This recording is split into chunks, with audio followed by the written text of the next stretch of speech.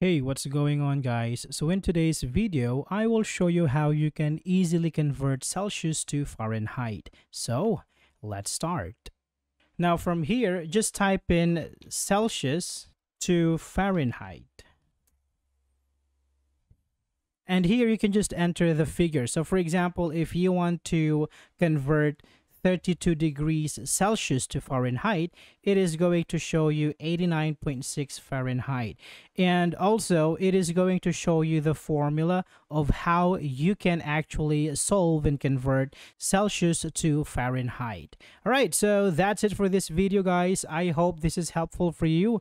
Thank you for watching, and I will see you on the next one.